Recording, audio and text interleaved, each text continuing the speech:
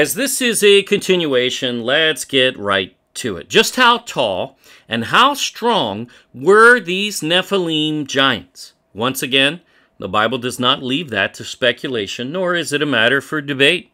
It can't be. For one to say, oh, they weren't really giants, well, duh. Here's their height and strength. They were giants. Let's see. Here's the proof. David has many enemy giants, and yes, they were giants, much larger than the average human indeed. How do we know? Well, here's one. Ishbibenob, named for false gods of Persia and Babylon, it seems. This dude wanted to kill David. Good luck, buddy. You ain't going to. The Bible doesn't say how tall he was. That's not there, not in this case, but we'll show you some that do. But that he was the son of a, what's that word? Giant. Thus, he was a giant. There you go. In this case, what we do know is he had at least superhuman strength, as his spear weighed 300 shekels of brass. How much is that? Well, estimates vary, but that's roughly about 133 pounds or 60 kilos, folks. That's a human, almost, as a spear that he was throwing. That's no joke. This guy had the strength to wield a spear that was that heavy. Wow. He's not the only one, though, as he is in the same ballpark as the strength, and now we're going to get the height, of Goliath. Let's look at it.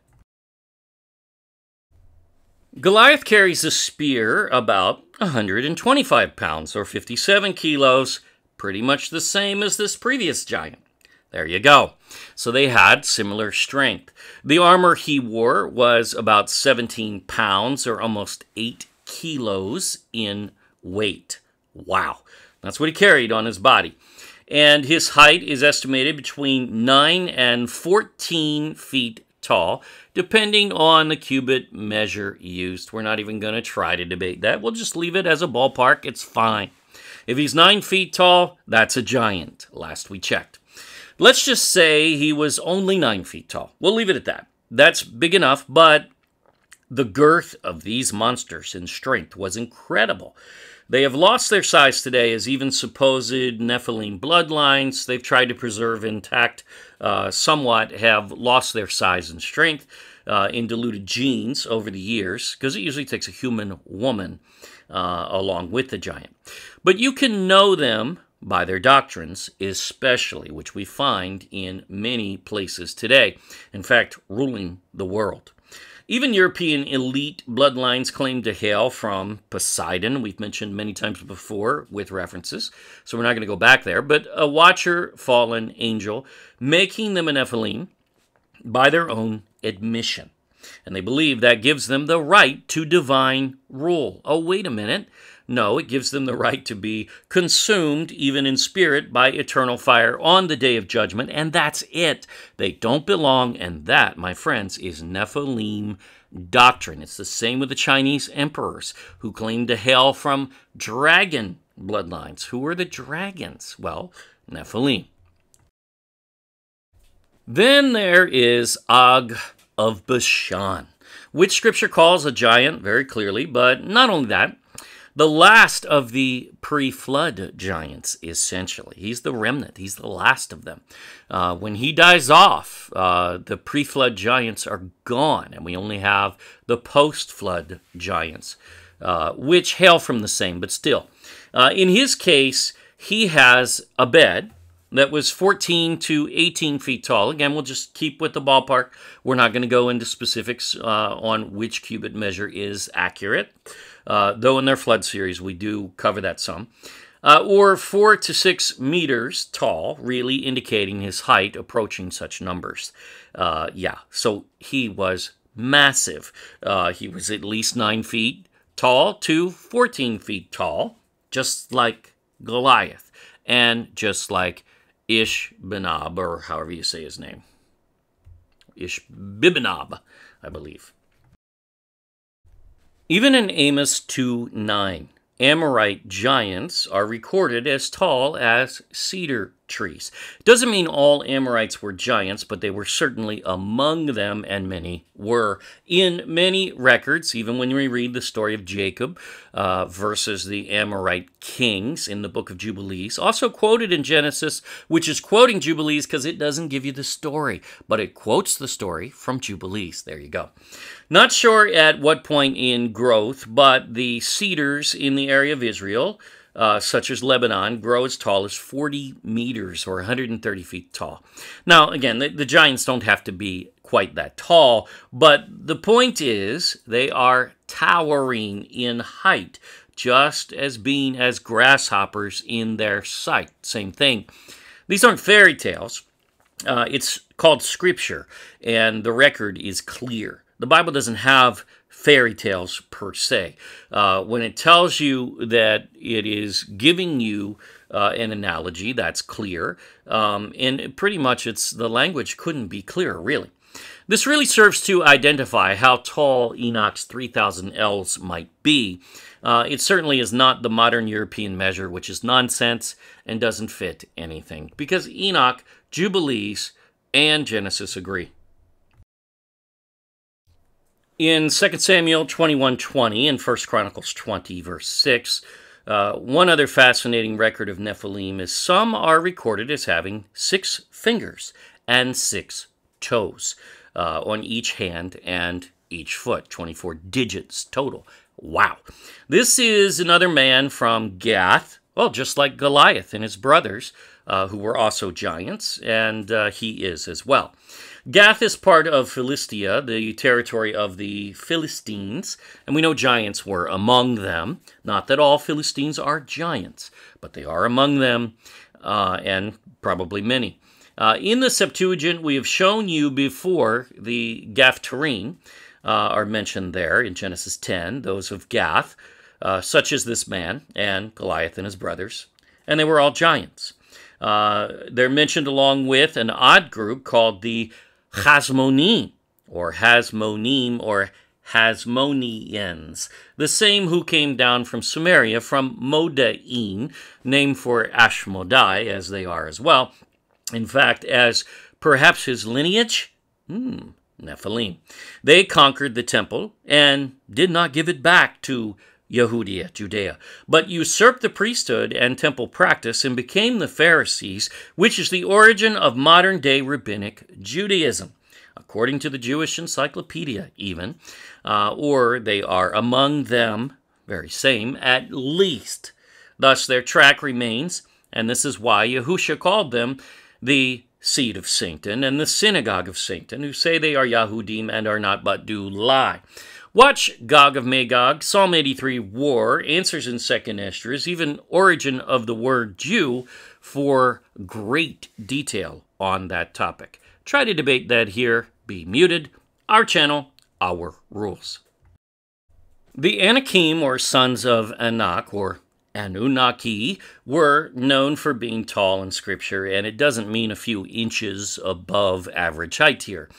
They were giants, as we already know. We know from Goliath, well after the flood, giants were 9 to 14 feet tall, at least his tribe. However, the first giants before the flood were titans, even taller, and as Nephilim are predominantly male, it seems they have to mate with human women, thus diluting their bloodlines, and their size would naturally diminish over time. But you can find their doctrines. You can still follow them. Some say, but Yahuwah said he would wipe out all flesh. We'll go and read Genesis, as we mentioned before, which has qualifiers for such statements. Don't ignore the qualifiers. They're there. For instance, all with the breath of life perished. Well, demons, Nephilim, their spirits are demons, do not have Yahuwah's spirit. They're a demon. Thus, a manipulation, and they do not have the breath of life. So, they're not included in that statement. They are an abomination. But today, we don't see giants walking around because of this, but we do find many elites and royals who preserve their bloodlines and wish to dominate over mankind, just as the Nephilim did. It's the same ideology. Many think this is because they are racist, and they are. There's no doubting that. They think that they are, higher beings of sort. That's called racism. They believe they have the divine right to rule, though. Why? Because of their bloodline. That is Nephilim ideology. It's not Bible. It always has been Nephilim and Watcher ideology. Many of them, such as the Merovingian line we've covered before, actually claim to descend from Poseidon, a Watcher fallen angel who fathered 10 giant kings or titans from Atlantis. They ruled Atlantis. They were 5 sets of twins. In fact, according to that lore, whether it's completely true or not, they wrecked the world, and they are the reason, predominantly, for the flood, them and others like them. Back to Jubilees 5, verse 2. Here's what happened, affirmed by Jubilees, and really Genesis as well as Peter, Jude, Paul, and others. And lawlessness increased on the earth, and all flesh corrupted its way. Now, how does that happen? How does all flesh corrupt its way? How can it do that? Well, it's orders. You'll see. That's another way of saying it in the same passages. By breaking the law of creation, first not producing after their kinds, for one. And then DNA was being modified way back then. You're talking about angelic beings here. They had such knowledge. What we are seeing today in labs all over the world is not new science, folks. It is the return of the days of Noah. And these aren't brilliant men. They are incredibly stupid if they are men at all. Otherwise, they are Nephilim bloodlines, likely. Again, affirmation quoting first Enoch. Not just men, check this out, alike men and cattle and beasts and birds and everything that walketh on the earth. Notice the focus on the surface of the earth. And all of those were wiped out, and only choice pairs and whatnot survived. So Moses, who wrote Jubilees, does not mention fish here. Perhaps the fish were altered, in ponds, lakes, etc., but the ocean versions maybe not, or perhaps the incursion wasn't as bad there. Those on the surface of the earth were the ones wiped out, not marine life, and marine life, the only measure for the origin of species. As a result, not land animals or old bones of men. They all rebooted in the flood. We covered that in Solomon's Gold series in detail. Marine species did not, so they're the measure. Find the most biodiverse marine population on earth, and you find the origin of species. Watch Solomon's Gold series. We cover that. That is found in the land of creation, the land above the Garden of Eden, ancient Havilah, named for Havah, Eve's curse of labor in childbirth, which proves to be the modern Philippines. Watch those videos. Try to debate over there. Not on this video, as we didn't prove that here, but we cite what we proved over there. Otherwise, be muted, no debate in ignorance without reviewing our position. Our channel, our rules. And then it says, all of them. Now, what's that mean? Every species. Every single species. That's why all species on land had to be preserved in the ark. Now, some then say, well, if all, then how did Yahuwah find pure species for the ark? That's backwards reasoning. One will never understand Scripture reading it that way, really. Yahuwah said there were at least 2 of each species. That's what he says, that were not corrupt. Thus, you can't go back and forget that in reading and trying to apply reason that is illogical to this passage. That's all. Corrupted their ways and their orders, and they began to devour each other, and lawlessness increased. There it is again on the earth. Sin. And every imagination of the thoughts of all men was thus evil continually. But wait a minute, that's Genesis understood through Jubilees, which is what you get from Jubilees, a second witness, even written by Moses as well. We prove it.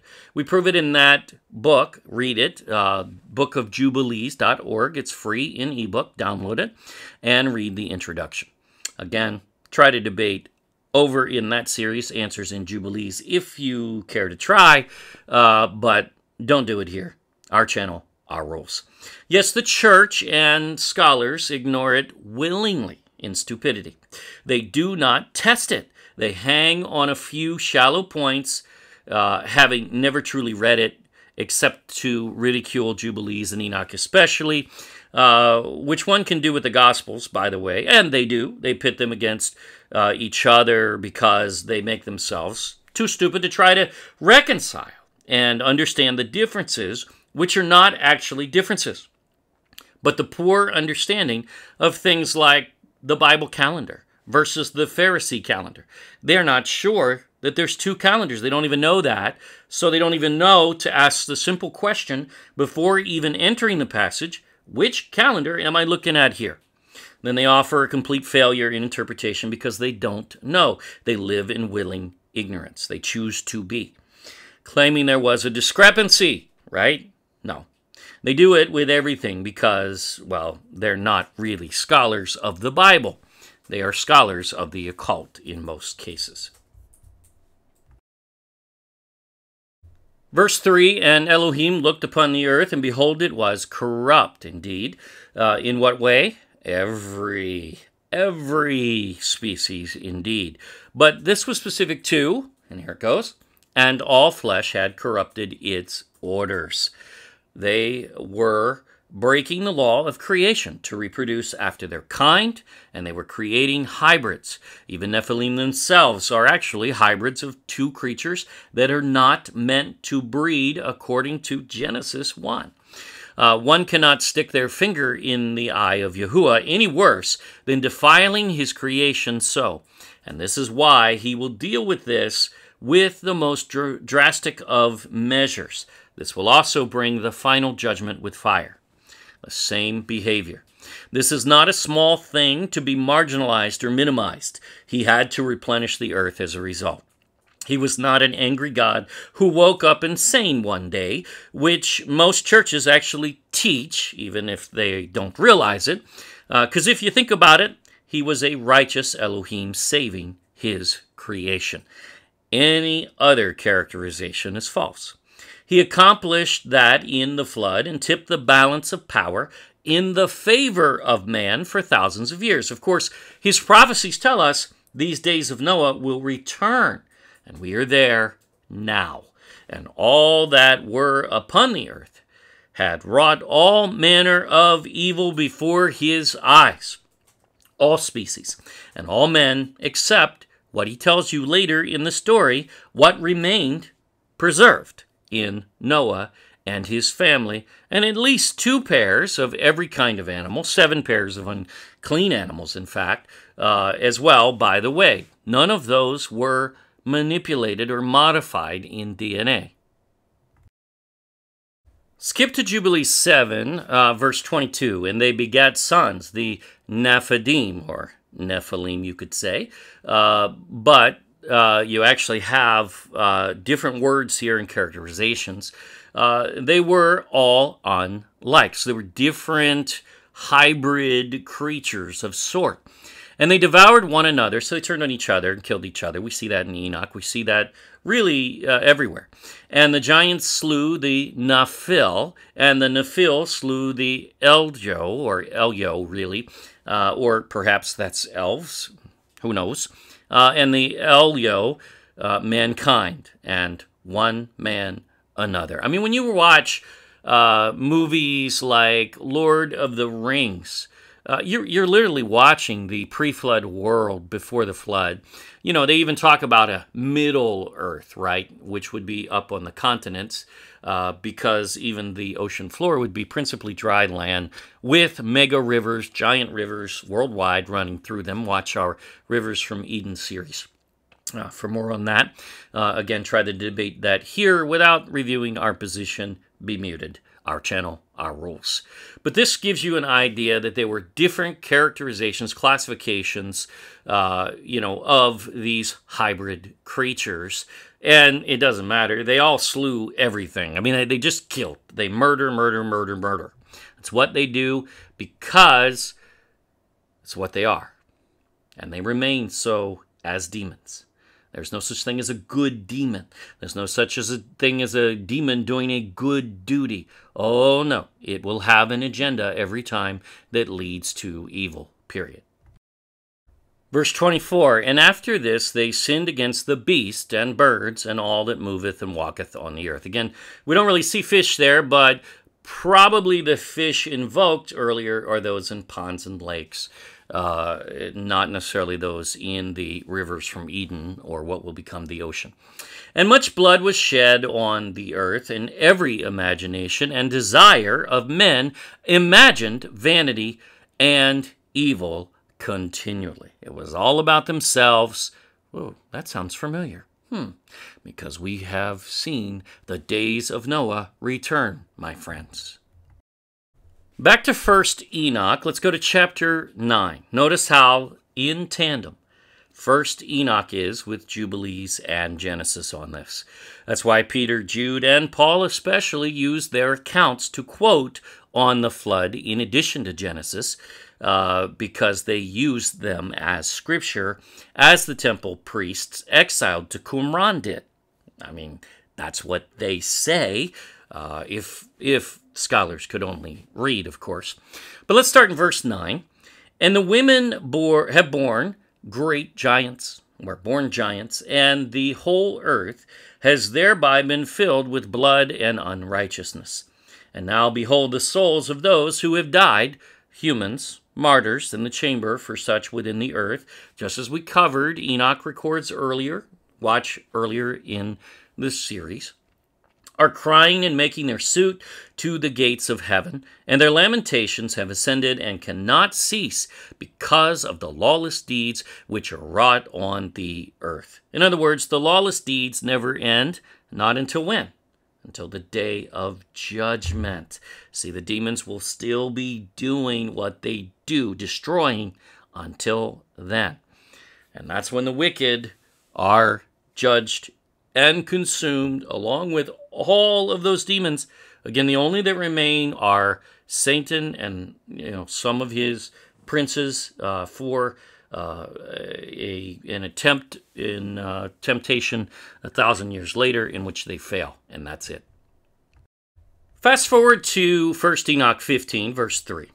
We're almost done here. Wherefore have ye left the high, holy, and eternal heavens, talking to the watchers, and lain with women, and defiled yourselves with the daughters of men, and taken to yourselves wives, and done like the children of earth, and begotten giants as your sons. Notice, sons, males especially. Again, most records have Nephilim as typically male in gender. Verse 4, and though ye, the watchers, were holy, spiritual. Well, wait a minute. Just as Gadriel, Lucifer, now Satan, was in the garden, these angels were holy up until, well, they weren't. Some have misunderstood this, and one even said in comments, they don't understand how Satan was in the garden before he sinned, yet the point is really, missing the point.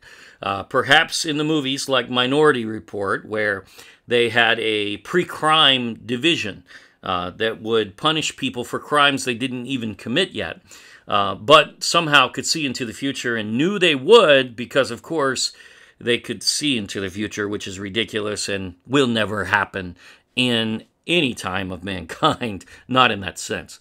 Someone has to commit the sin first, right? Until Satan sinned, he hadn't sinned. He was still righteous. He was still holy. And yes, one who is holy can sin, indeed. Now, someone has to commit the sin first before being punished, period. And that's the way it's always worked. Anytime a law suggests otherwise, in fact, who knows, military policy, perhaps, it is just as evil as the act being condemned, really. Imagine an entire military strategy punishing those, even killing them for what they might do. Oops. Well, welcome to the U.S. War on Terror, because that's how it operates. A war, it turns out, that the officials, even the president, can lie to the public about the intentions of other countries or factions and get away with it. And in the case of Hillary Clinton, even fund the enemy, the terrorists. That's what Benghazi was all about. Yet somehow she still got to run for president. Good thing she lost. Living the eternal life. See, angels are intended to live eternally, as are spirits of men are as well. But you have defiled yourselves with the blood of women. Angels uniting with women is always defilement and always brings judgment. Always. It has never happened since the Watchers, or there would be scripture exposing it, period. Anyone adding such stories into the word is really operating as a Pharisee, adding leaven, expanding the word with a new story that doesn't exist, and unfortunately that comes with a curse.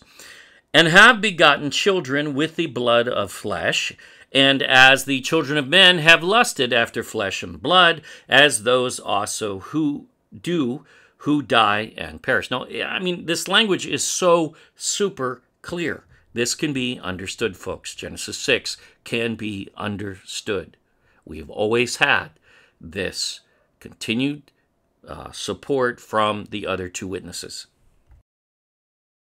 Skip to chapter 16 in 1 Enoch, verse 1. From the days of the slaughter and destruction and death of the giants. What happens after a giant dies? Get this. And remember, they're a Nephilim abomination. They're not supposed to be. From the souls of whose flesh the spirits, having gone forth, so the spirits have left their bodies now. Their bodies are dead, just like humans. Their bodies die. And their spirits live on, but they don't have the breath of life. They don't have the spirits that men have. They don't have Yahuwah's spirit, Yahuwah's breath of life. So having gone forth shall destroy without incurring judgment. So their souls or spirits, yes, the Bible treats those two words interchangeably, really, regardless of what some stupid scholar trying to justify New Age says. Watch our videos on that in Where Do We Go When We Die? Now, these become demons. The Nephilim do. Their spirits are demons. They're demons when they're in their body, but when their bodies die, they become demons. The origin of demons is the Nephilim, which didn't come about until the days of Jared, the 5th generation from Adam. Thus, Cain could not be one. That is a false doctrine. Watch The Serpent Seed 1 and 2 and The Mystery of Cain 1 and 2, and you will know that for sure. Also, watch from where do demons originate in Answers and Jubilees, and we explain that because Jubilees goes into detail. However, Yahuwah only locked away about 90% of the worst demons, also in that video. 10% remained under Satan's control, and that is the entire infrastructure of evil, other than, of course, men who follow them and their ideologies, of which most governments do today. What happens when a Nephilim dies, though? Their spirit has no place to go. They wander the dry places, Scripture says. Watch that video, and you'll see. This is why they, and only they, can reincarnate into the body of a human or even an animal. Yes, that doctrine is not only Nephilim, only their spirits, demons, can do so. Talk about a doctrine of demons. A human spirit cannot inhabit the spirit of another human. Never happens. That is a religion with demonic possession as their ideology in faith, and some wish to equate that to the Bible. Are you kidding? The Bible exposes it. No, they're not doing that here. Enoch now tells us how long these demons will be with us. Check this out. Thus shall they destroy, that's what they do, destruction, until the day of consummation. Now, the demon spirits of Nephilim continue to do what their adopted father Satan does. They kill, steal, and destroy, John 10:10, all the way until the very end, or at least the end of this age. Now, what is that? the great judgment in which the age shall be consummated. Now, that didn't happen in the flood. Only bodies were consumed in the flood. We're talking about spirits. We're talking about demons being consumed and the spirits of men, the wicked, as well as the watchers, for that matter. So, which have not been consumed yet, but their judgment is pronounced to be on the day of judgment, right? Okay, so the great judgment in which the age shall be consummated over the watchers and the godless, yea, shall be wholly consummated. So it'll be consumed on what day? The day of final judgment, period. So we'll get to this timing, but though the watchers were punished and imprisoned in the flood, right? They await their final judgment, just as a man awaits his judgment in a trial. So he's imprisoned until he is found guilty, sentenced for his crime, right? Now, Yahuwah already knows they're guilty. That's not in question. But this will happen on the day of judgment, and that hasn't occurred yet. They are in prison still. They don't escape. They don't get visitors. No one can communicate with them in any sense, not even demons or even Satan. And if you hear someone saying they do, they're talking to demons. They're not talking to the watchers. They are gone, and they don't get released. They are silent, and they will be until their consummation, the end. Their end, and then they will be consumed with eternal fire, which is why it is called the day of consummation. Here in Enoch, it is the final day of judgment. And for them, and, well, the Marvel Comics, Nephilim, the end. Only Satan and a few of his princes, again, will remain, and they'll be in prison then, and held over for 1,000 years in order to be loosed for a short time, only to fail, proving that mankind that is left, the righteous, will no longer fall to his temptation. He fails. Then he will be consumed as well. We have answered some in comments who have been taught that the day of judgment occurs after the 1,000 years. And I just want to address this really quickly in this video. We're not going to do one on it, at least not anytime soon. We probably will at some point later. However, if you go back and truly read Revelation 20, John is discussing Satan, and he fast forwards on this narrative to basically Satan's end, when he's released, fails, and then consumed. But then he immediately comes back in time to the same time on the day of judgment, 1,000 years earlier than that again. So he returns. He goes forward just to tell you what's going to happen to Satan, and then he comes back. Very logical, very rational way for him to deal with that. Anyone reading that way, though, will always misunderstand it. He doesn't go forward and stay there. He comes back. You got to read it. So it's there if you read it. Truly read it. Read it several times if you have to. You'll get it. And that, my friends, is the Nephilim, the pre-flood giants who were the result of the union of watcher fallen angels defiling themselves in sin with human women. This narrative has never been in question in the biblical ecclesia, which, by the way, even the Dead Sea Scroll community taught this. Only the false church, pretending to be his ecclesia, fronts with such nonsense, teaching against it, when the New Testament teaches the same thing. And this is one of many issues that they've screwed up. They don't even know what they are doing, most scholars that is, because they just don't see it, even though it's right in front of their nose, because they're steeped into a paradigm. They're boxed in, and they can't see outside of the box. However, when we do not know our enemy, well, Hosea 4:6, my people perish from lack of knowledge. That same church will say some of the dumbest things, like, oh, we should only focus on our salvation. Yet, salvation is a relationship with Yahushua, which is exactly what we're doing in this. And there is no other name by which men are saved, and no other way, that's for certain. There is no salvation in Islam, by the way. And no, not Chrislam either. Rick Warren is a fool. No salvation in becoming a guru using excerpts of the Bible for your own pocketbook in New Age fraud, such as Joel Osteen. No salvation in telling people, well, they just say a prayer and check a box, as most of the church does. But even John MacArthur, who's supposedly the origin of that doctrine, it's idiotic. Of course, that guy also attacks the Sabbath, the biblical law, while claiming to be the minister of the gospel. He's the minister of lawlessness. He is a minister of sin, by definition. That gospel is Satan's, and it is lawlessness. It is the same as the Nephilim before the flood, and the earth makes accusation against him and those others who are doing the same. These are not men we should look up to. They should be, and they will be, condemned for leading the lambs to slaughter, and that unfortunately permeates the modern church. But us lambs, we are awakening. We are reading the Bible for ourselves and restoring the truth of Scripture, and we say no more deceivers. You can't fool us any longer. We see you. We know our enemy.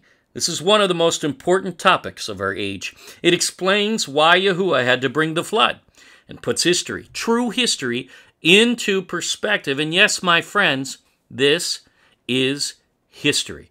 We could care less what stupid academic tries to redefine the term history while ignoring the oldest written history by human hands ever. That's called willing ignorance by Peter, 2 Peter 3, and they make themselves fools. That's their decision. It doesn't have to be ours. It is time for all of us to stand firmly on the Word, to know it for ourselves, to prove all things, hold fast that which is good, 1 Thessalonians 5:21. And so we shall. We have over 400 videos on this channel, one for every day of the year now, many just as profound, with some 50 or so in Tagalog for Filipinos, and now 6 in Spanish to start. We're hoping for more if anyone wishes to volunteer on the Spanish side. We're willing to entertain. We also have been setting up subtitles for 20+ languages for most of our videos. Don't forget to like and subscribe and click the bell for notifications of new uploads. Join our email list as YouTube fails to notify often. And we will notify you ourselves at thegodculture.com. Just fill in the pop-up there. We now have alternative platforms for videos on Rumble, Odyssey, and Utreon. And our podcast is available for all of our videos pretty much as well. All links in the description box. Friend us on Facebook at The God Culture, _space original. If you prefer an alternative, we now have Parler, link below. We now have 6 books published internationally, being read in over 100 countries. With our new release, the first book of Enoch, the oldest book in history, and we prove it right there in the introduction from the outset. Also in this series, in the beginning, we touch on that, but more so in the book. We also have now launched Ophir Philippines Coffee Table Book, dynamic piece, pictorial piece, in the case for Ophir. In the U.S., Canada, U.K., many overseas markets on Amazon. There, it's available in hardcover or softcover as an option. And of course, it's still available here in the Philippines as well. Additionally, we launched the Book of Jubilees, the Torah calendar, now with color maps and interior overseas, which many had requested. We already have the color maps in the Philippines, but that too is available in hardcover in color or softcover in color, as well as black and white. And the Book of Enoch is as well on Amazon and all 3 platforms. Here in the Philippines, it's just available in black and white. All books, including Solomon's Treasure, are now free in ebook. Just go to ophirinstitute.com for all the links for your area for all of our books. More coming soon. Thank you for watching. Now always remember, prove all things for yourself. Yah bless to everyone.